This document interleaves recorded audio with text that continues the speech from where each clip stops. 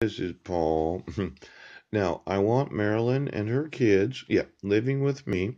I want our victims' rights, resources, and restitution enforced. I want my tort lawsuits, and my class action lawsuits. Coach, I want my attorneys paid for, and I want attorneys paid for any individual that is indigent because of their being used by the police department.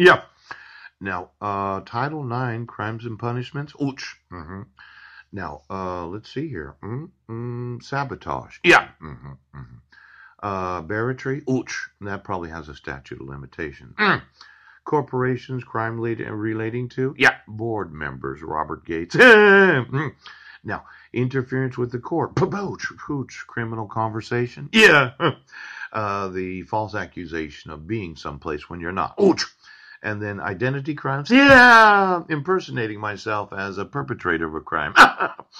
False representations. That probably has a statute of limitations. Then there's the firearms and dangerous weapons. The Amendment number 2 for the issuance of the protection order and the weapon surrender form. Frauds and swindles. Petition misconduct.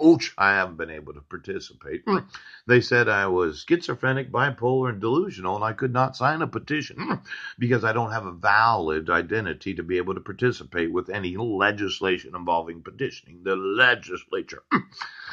There's a malicious mischief, the injury to this property, and then the malicious prosecution known as the abusive process. Now, if I look to the duty of witnesses, the perjury, the violating of the privacy of myself and those that reside here, subversive activities of the police and sheriff's department, the treason,